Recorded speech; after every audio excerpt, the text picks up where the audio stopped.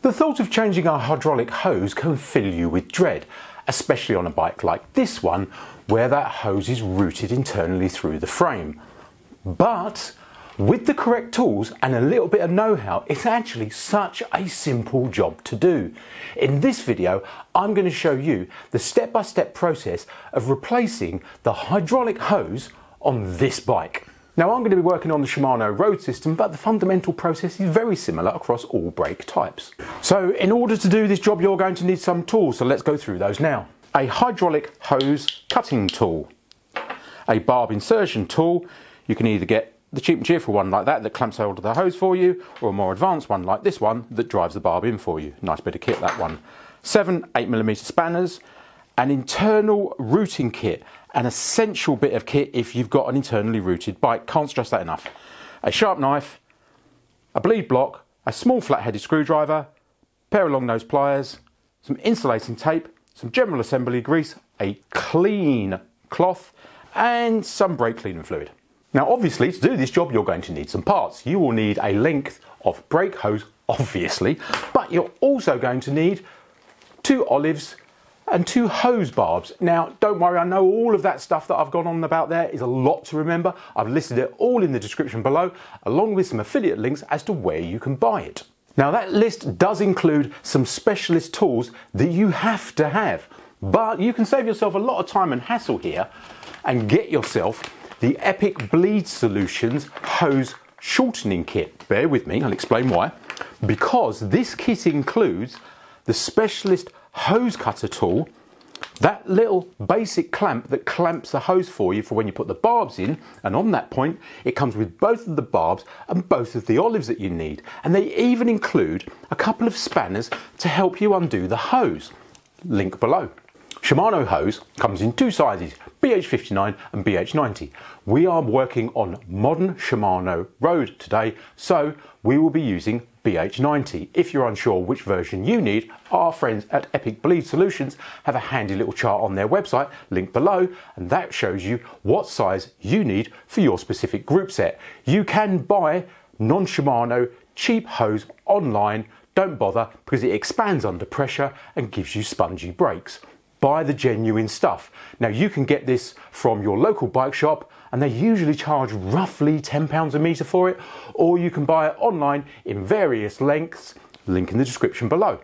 This is going to be a 2-part job. We're going to be replacing the hose, but then the system's going to need bleeding as well.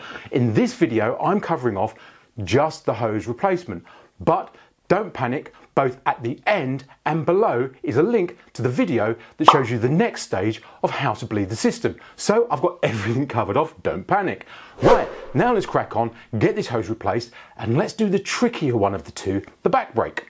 So this is the bike I'm working on, running Shimano Ultegra 8000, first job on my list. Take those wheels off because all they're going to do is get in the way. Let's also take the pads out because you can guarantee it, when we disconnect that hose, hydraulic fluid will flick out and contaminate the pads. Workshop top tip for you, get yourself one of these little magnetic parts trays. Then you can put things like those little clips in there, stick it on there, and you won't lose anything. Good practice whenever you take your pads out, always put a bleed block in their place. Next job is to wind the bar tape off and peel the hood back, and if we are super careful we should be able to reuse this bar tape. Using our 8mm spanner, let's disconnect that hose from the lever. This hose is never going to pass through the frame with that olive on the end. Thing is, that flare nut has crushed that olive on. It is never going to come off that pipe. You're wasting your time trying to get it off. You'll never get it off. Best thing to do, grab your hose cutting tool, put it on there and chop it off.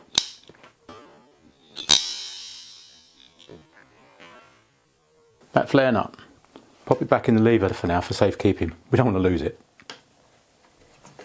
There you go. So this frame's got one of these little cable routing points here. You're much better off unscrewing that and sliding it along the pipe rather than trying to fight the pipe down it, because it's just going to make your life really, really hard. So a little hex key to undo that. This is a wonderful little tool that I've been meaning to show you. This is the Press to Cycle 3-way tool. This is a wonderful little bit of kit. Basically, you get your 3 most used hex bits and you fit them on there, and it's got these wonderful little magnets on it. So if you do need to change them, you can just pull the magnet down and then just lift them out and then drop it in there. That's a lovely little bit of kit, that. And I know the one that I want is the 2mm, which is one of the ones I use all the time, so it's that one there. And then just pop that in there and undo it. That's all the work done at the lever end. Let's start on the caliper. Using your 8mm spanner, let's disconnect that hose from the caliper.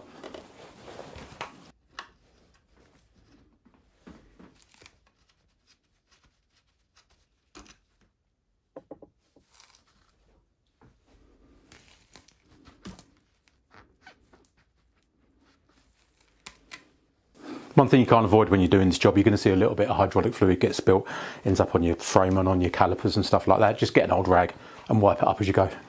A must-have tool if you've got a frame like this where it's internally routed is one of these, the internal routing kit. If you look after your own bike and it's internally routed like this, I cannot stress it enough. You would be crazy not to own a tool like this. Let me show you how you use it. The internal routing kit comes with various types of wires like this with various types of connections. This particular one is a threaded connection, and you get one end of the wire and you screw it to the old hose like so. Right, so it's attached very firmly to the hose at this end. Let's feed it through. Into the frame it goes. Carefully feed it through. And there you go. There it is at that end. Simple as that. So all we need to do now is get our new hose, attach it to this end, and then draw it back through. Right, so that's the tool attached. Got the other end. Let's feed it through.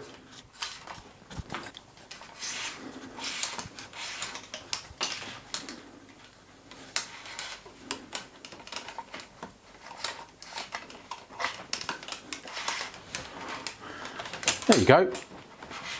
As simple as that. Quick top tip, the routing tool being threaded into the hose will have damaged that end of the hose. So grab your cutting tool and just snip about 1 centimetre off, so then your barb has got something clean to connect to rather than a flared end. Now we go through the process of connecting everything back up, and take my word for it, you want to start at the caliper end. The run between the caliper and the frame is very, very short, which makes it extremely hard to work with. So because it's not plumbed in, you've got a bit of movement on the hose. So yes, trust me, do this end first. Okay, so the first thing we do is we put on our flare nut. Steel flare nut going to an aluminium caliper. Yes, you've guessed it, prevent galvanic corrosion. Put a tiny amount of grease on the thread, just a tiny amount. Slot your flare nut on first. Then goes your olive. Olive on next. Last, the barb into the hose. Start it by hand, then grab your barb tool and drive the barb into the hose. Simple as that. If you're doing this on a regular basis, get yourself one of those tools, it's really good. Okay. Now because, as I was saying earlier, because it's not connected at the other end, we've got a bit of movement and things are moving around a bit. Makes life a little bit easier.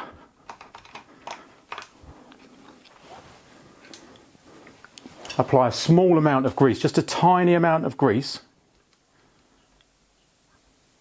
to the olive. Just a tiny amount to aid installation.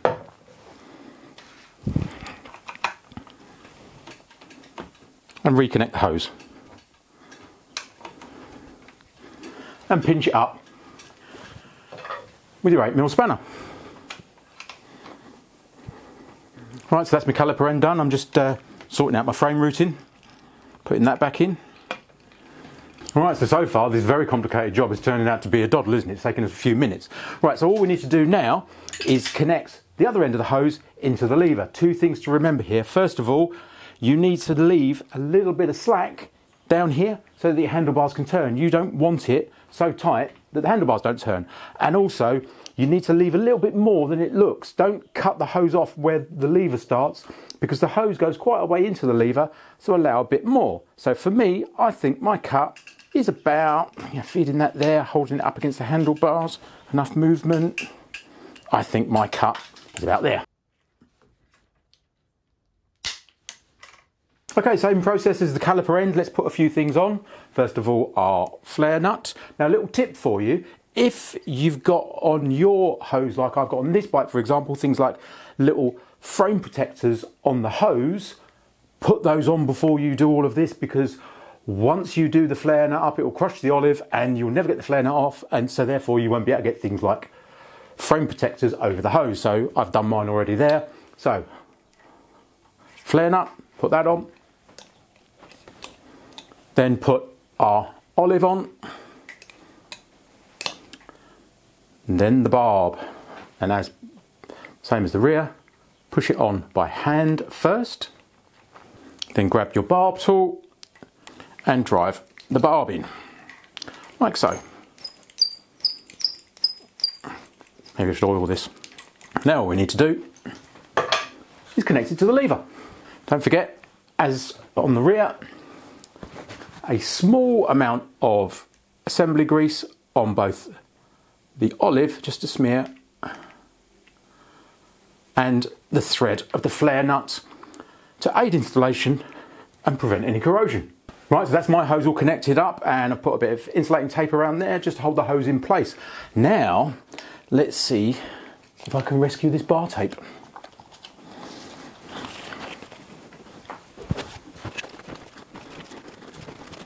There you go. Managed to save the bar tape like it had never happened. But you are only half done. You now need to bleed the system, and to learn how to do that, you need to watch that video next. Or alternatively, if you know what you're doing, then why not just watch that video instead, where we look at some rather nice, rather lightweight all-carbon road wheels. Thanks for watching.